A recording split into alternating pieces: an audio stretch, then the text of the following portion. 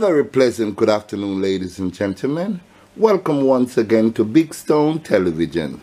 Today, as you know, the journey continues with us paying our respect to those great icons, those who have gone too soon and those who are still here with us today.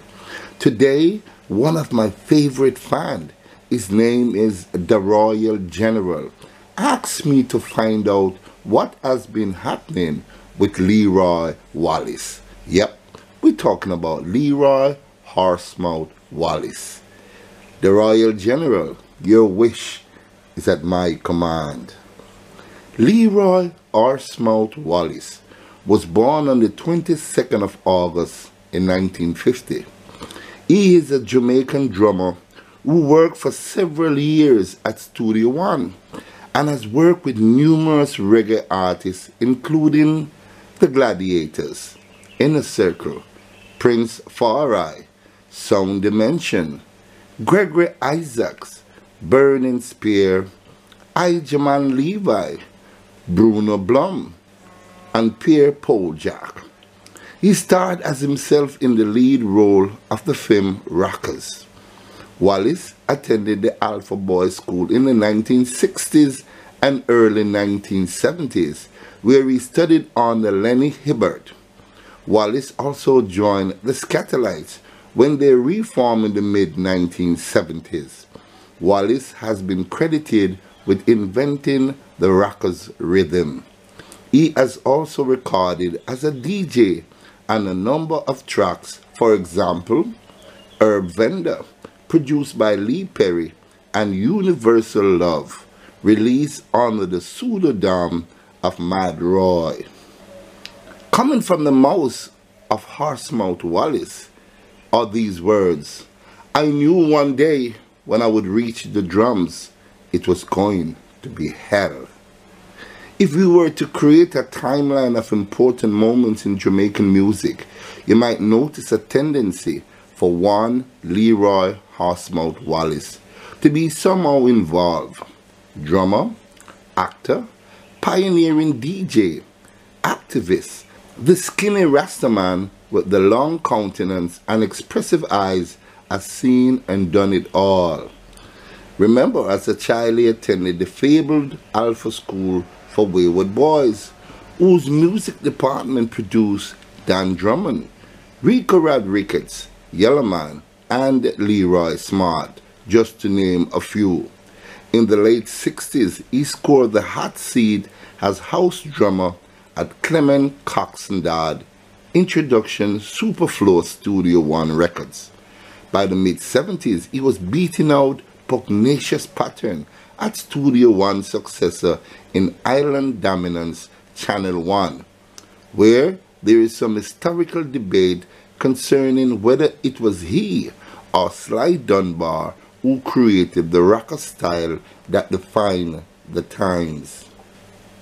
Then, of course, he became famous internationally as the irrepressible, charismatic star of Ted Bafakulos' featured film Rockers, named after said drumbeat. But let's not forget that he was already a recording artist in his own right on several notable DJ 45, the most celebrated being 1975 Herb Vendor, recorded at Lee Scratch Perry, Black Ark. Despite wandering into the crosshairs of history so often, none of these achievements have brought Horsemouth lasting financial reward. When United Reggae met him at Garrison Festival in 2014, he was touring with Cedric Myton, Z Jackson, and the Swiss band The Liberty Vendors, while offering his service as a drum teacher. Yet even at age 64, Horsey had lost none of his legendary excess of personality as he shared his fascinating story from his own mouth.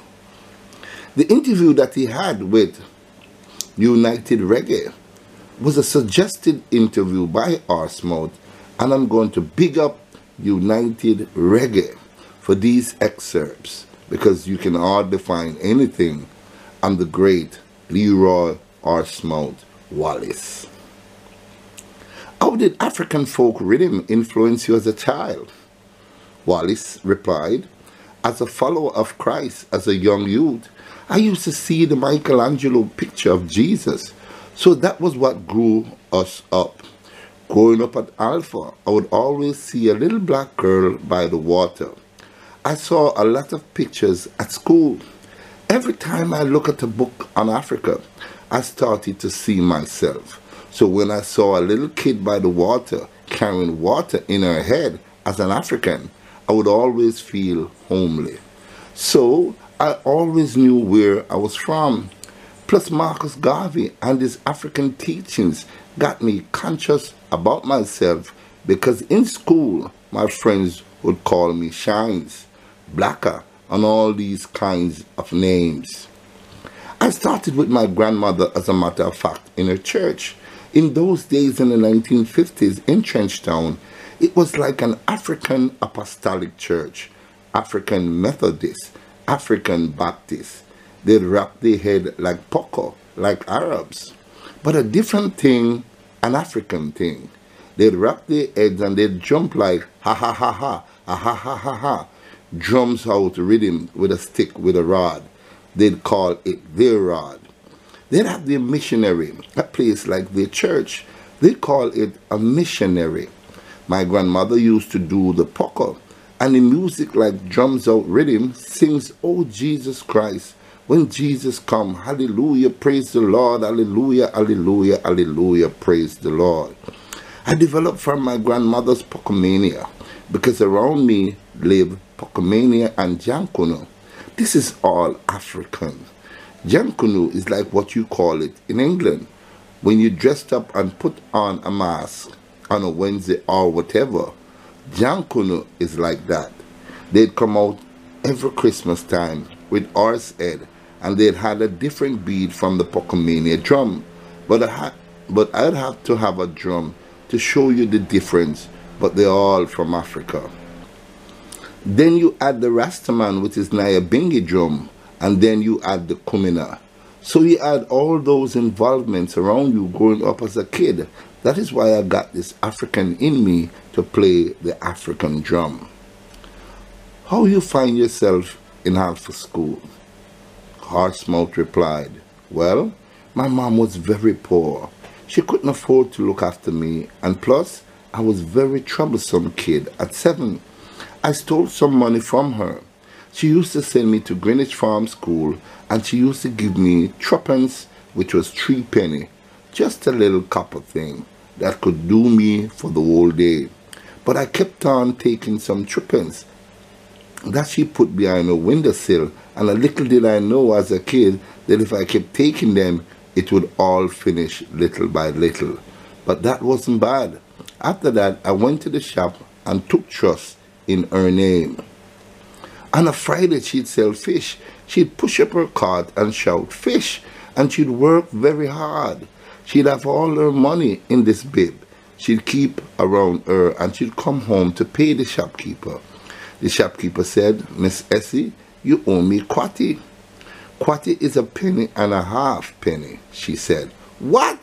I didn't know that." And he said, "Yeah, your son take it, man." So she came home and told me to light the fire. I lit the fire to make up her dinner, and she grabbed me and tied up my hands, and she gave me a good whipping, you know. But the worst thing she did was she dipped my hand in the fire, and it got burned. I went under the bottom of the house. In those days, you had a house on some boards. A small person could go under, but a big person couldn't. I slept there for the night. She wanted me to come out. In the morning, she pushed her cart to go to work, so I came out. Now the neighbors and her didn't get on too good, so the neighbors called the police, and I ended up in Alpha. "Did you study under Lennie Hibbert?" Wallace replied, "You know, yes. Lennie Hibbert was my first band master. There was a man before Lennie Hibbert, but he was the one I went through. He was a good xylophone player and a good drummer too. That's where I started to play professionally. But I started with my grandma playing the drum. I was very professional playing the Pocomania drum, But when I went to Alpha, it gave me more impetus in the professional thing. Old and good drums, different drums from my grandmother's things she used to have. So I got a different and I started to learn music. Crotchet, minim, semi-brief, and quaver. How much competition was there to get on the drums? They must have had limited resources. Wallace replied, yeah, well, I started on the wall, you know. I got 2 drumsticks and I started to roll on the wall. I started to make a roll because I knew one day when I would reach the drum, it was going to be hell. And furthermore, I used to play on tin pans. You had some big oil drums I would play on. Some very big, large oil drums. Boom, boom, boom. Before I used to go to the band, I used to make noise to get on the band.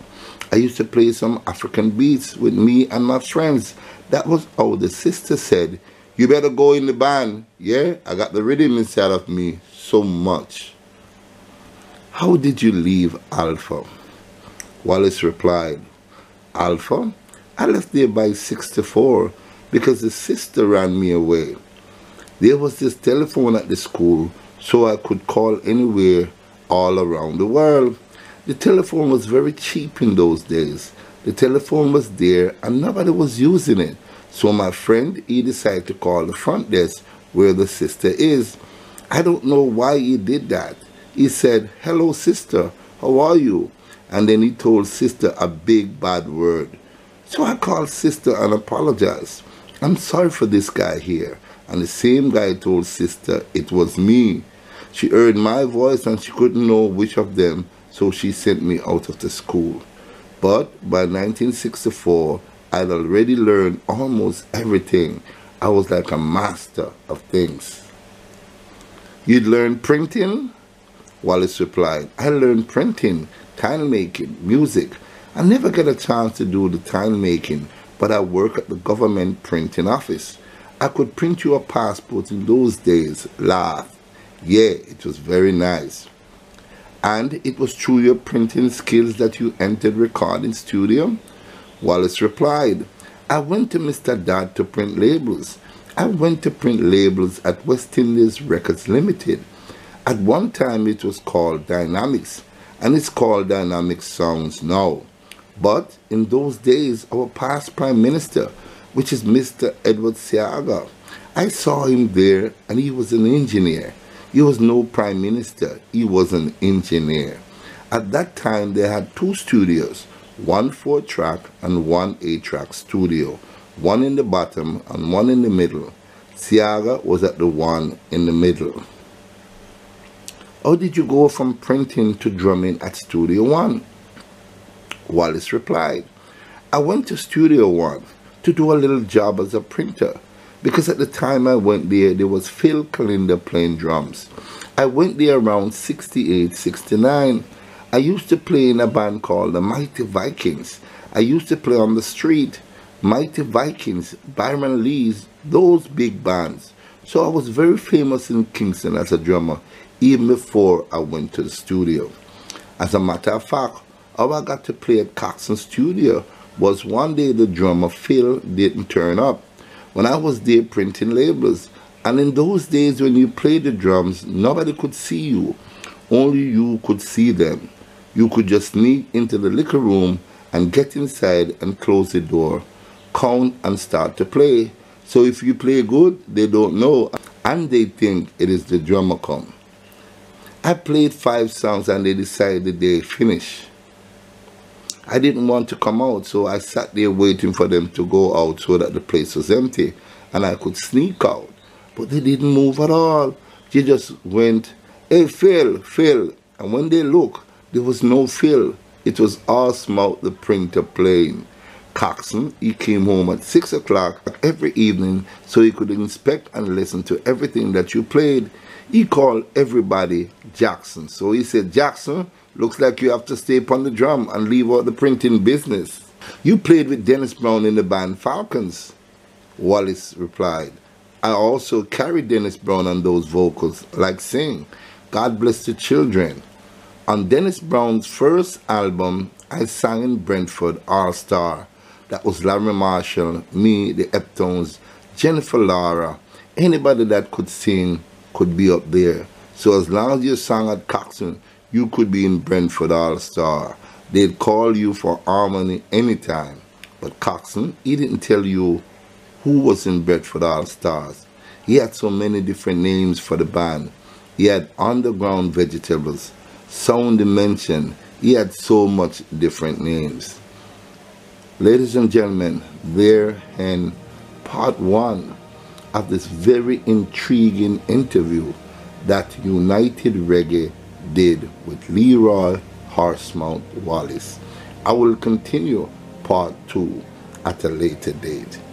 So there you have it, the Royal General, part 1 to a very interesting story that United Reggae, an interview that was done with Leroy Horsemouth Wallace. So the Royal General, your wish is halfway through. Stay tuned for part 2. You'll find out how he played at the studio and how long did Horsemouth Wallace stayed at the studio. Ladies and gentlemen, there you have it. Please like and share this video. And if you have not yet subscribed to my channel, now is the time for you to do so.